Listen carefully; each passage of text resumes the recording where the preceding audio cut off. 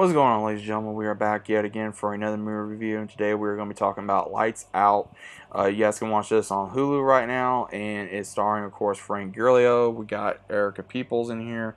We got Micah Pfeiffer. We got, of course, Scott Adkins in this film. This was your normal, I would say, unfortunately, straight to either, streaming or, um, how do I say it? Straight to streaming, straight to DVD type of movie, where Frank Grillo plays as, of course, Duff, who is a former soldier coming back from the war, and he's having a hard time. He's making his way through LA, and then, of course, he meets a character by the name of Max, who is someone who got out of jail as well, who he's trying to find fighters so he can pay off some debt, as well as also be able to make some money. And when him and Duffy meet up, they're able to become this power duo and make some money, take out some fighters, and pay off some debt. But unfortunately, the one that he owes money to is in bed with some dirty cops, as well as also the cartel, and among others. And things take a turn for the worse when some money goes up missing of Max's sister's boyfriend that was involved in this. And then it's up to Max and Duff to be able to sell the score, to be able to save this family, and be able to take care of the debt. Now, there is a lot of drama in this.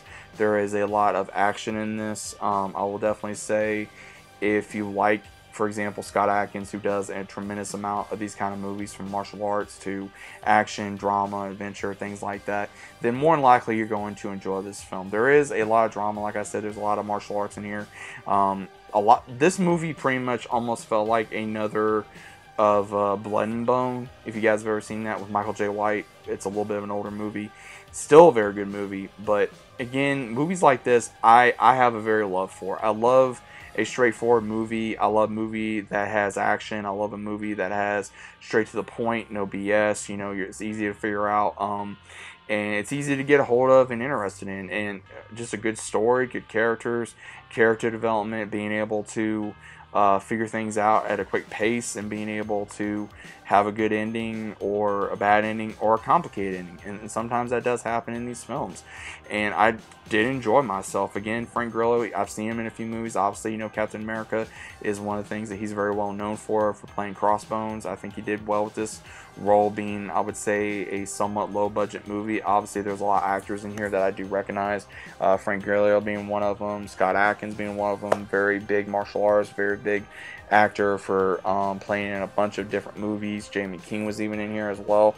It's been a long time since I've seen her in a movie. Mario, I can't even say this man's last name, from Prison Break, among many other movies. And of course, Micah Pfeiffer, saw him, of course, Dawn of the Dead, 8 Mile, among many other movies. So again, there is a lot of talent in this movie. There's a tremendous amount of talent in this movie, in this film, to where, if you've seen, I would say, any movie within the early 2000s or even in the late 90s, I'm pretty sure you've seen one of these actors in this movie, in another movie, at some given point. It's a very new movie, came out this year. I would say it's about an hour long, hour and a half hour long. Not very long. It's not, I really don't have nothing bad to say about this film. I really don't. Because it's a very straightforward movie, and you have some shooting scenes, you have some martial arts scenes, to where it's going to keep you invested for some fights. So again, if you're a martial artist, or you like martial arts, or you like action that has to deal with that kind of thing, then again, it's going to keep you invested.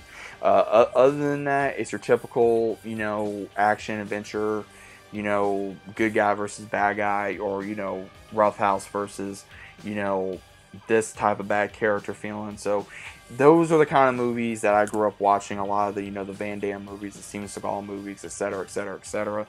So I really gravitate toward those movies when I was younger. I gravitate to those movies now because that's what I grew up on. Man, I don't really get tired of them. Sometimes it's a good movie, sometimes it's a bad movie. It just all depends on your opinion and perspective. But overall, this was a very decent movie. I think that I wouldn't mind seeing another one at some point with the character Frank Grillo played as Duff. I think he was a cool character. It obviously showed that he went through a lot of PTSD, which is what a lot of soldiers go through. and he didn't really say what happened other than him losing a friend over there, and among others, and things that he was trying to do, and also trying to gain money for his mother that had passed away. And he was trying to buy her a headstone and move her headstone somewhere to where he thought that she was going to be peaceful. And Max trying to restart his life from being a convict and trying to pay off debt and take care of his sister and his niece that were going through a very hard time with the one that she was dating. And especially Duff being around really helped a lot as well, especially him being a good influence on them and becoming a very good friend of Max as well. So I think this movie had a very good, solid message in there as well, and you can take it for whatever you will. But let me know what you guys think about it down in the comments. If you guys have seen the movie, if you've not seen the movie, but again, I do recommend it. Let me know what you think, and I'll see you as always on the next one.